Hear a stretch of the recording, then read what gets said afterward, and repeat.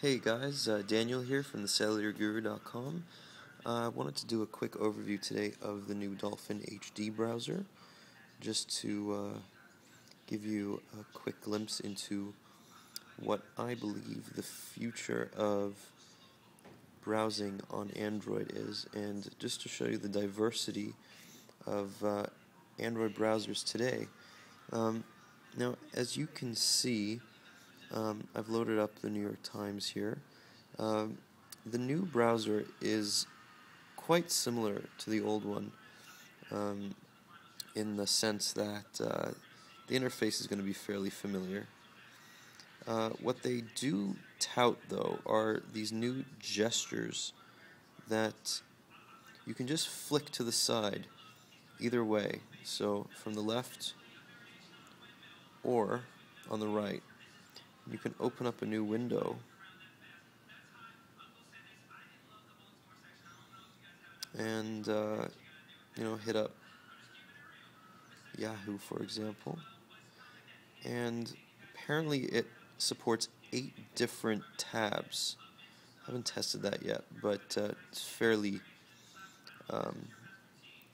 good if that's the case. Now, the other thing that it supports are gestures, and that is also something that has been brought over from the previous version.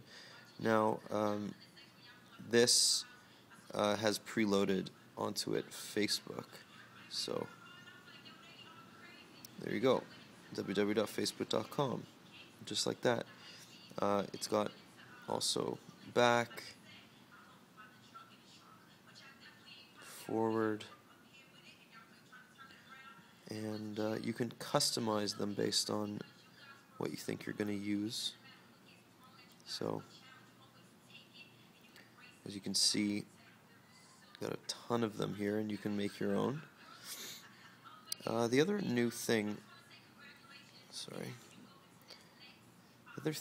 that I wanted to show you, these Nexus 1 buttons, man. Anybody who has one knows what I'm talking about. Another thing I want to show you is the settings add-ons. And these are new as well.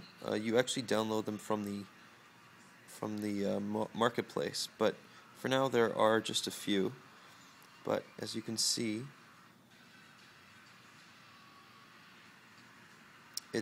it's basically like an internal widget, and it just gives you access to some new features from inside the browser.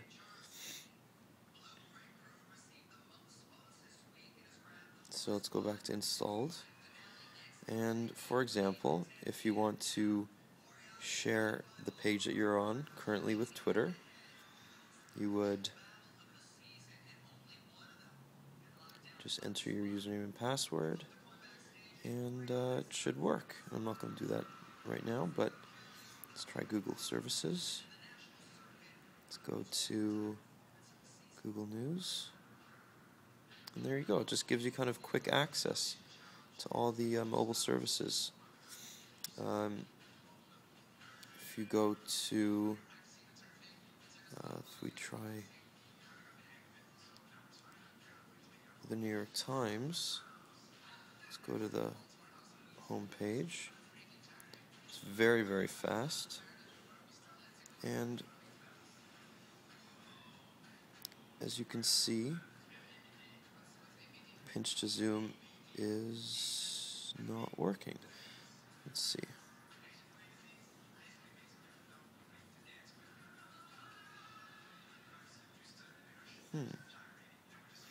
That's interesting.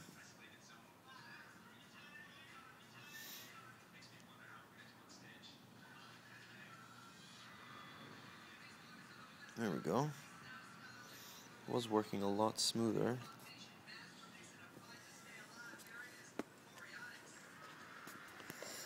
Let me see if I can fix it.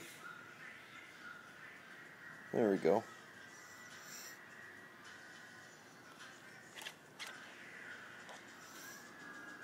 It is quite smooth.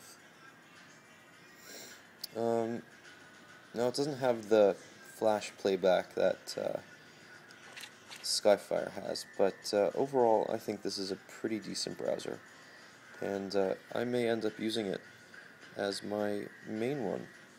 So that is your quick overview. Thanks for watching.